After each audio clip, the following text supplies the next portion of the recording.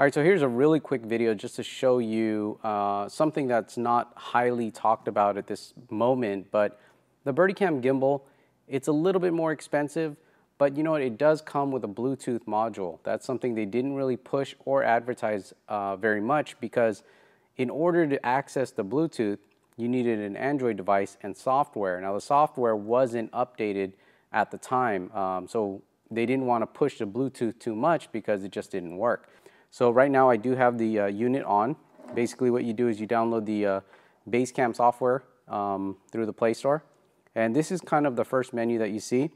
So what you do is you hit the menu and you connect. Now I've already done this before, so it knows what to look for.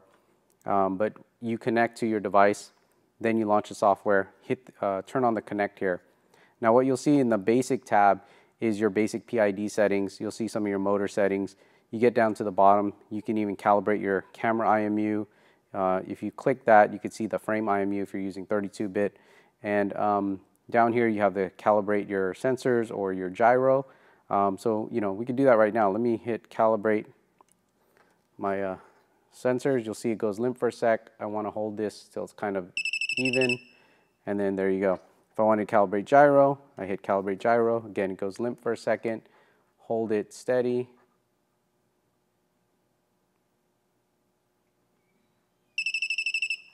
There you go. Don't worry about not being level right now. I'll fix that later. But anyways, inside here you have all of the same tabs. You have your RC settings, your service mode, your follow mode. This is exactly what you'll see in the software on your computer. Now, one of the different things that you'll find though is there's a control tab here now. The control tab allows you to switch to different profiles. So if I hit profile 2, you'll notice it switches to profile 2, profile 1. Now there's also this little diagram here. There's a power button up here on the top.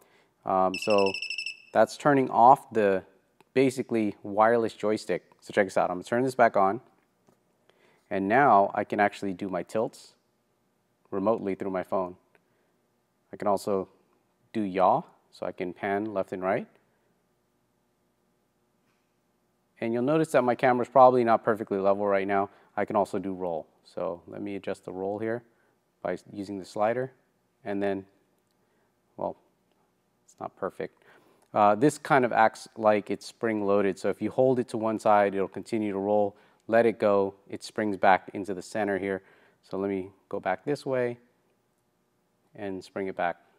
I'm not worried about it being too level, but if you're concerned about where your sensors are at, there's also a tab up here, a button up here, and then you can see the direction of your sensors, whether your pitch or your roll is off. So as an example, let me show you that. Let me just adjust my roll. You notice my roll is totally off. Let me adjust my tilt. My tilt is off. Look at my sensors. You'll notice that all of that is totally off here. So let me put that back. And let me adjust my roll. Sorry, I'm just kind of trying to do this on the opposite side of the TV here, so it's hard to see. But hopefully a lot more people take advantage of it. I know I will, because out on the field, when you want to kind of change some of your PID settings, it sucks to bring a USB cable on the laptop. Now you can do it all from an Android device. Very cool. Anyways, more information about this stuff, check it out, cheesycam.com. If you have any questions, leave it in the comments below.